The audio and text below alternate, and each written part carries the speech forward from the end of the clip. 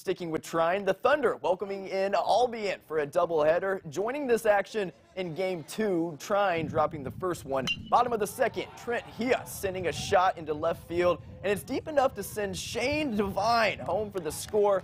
Thunder leading by 1. Now to the top of the third, Albion up to bat, and that ball landing in shallow right center field. Coming around third is Drew Olszewski, and he's safe at the plate, ties this thing up at 1 apiece. Now, still in the top of the third, check out this perfect bunt by Patrick Marola, and it scores one more run, and Trine taking the loss in Game 2 as well. 12-5 is the final.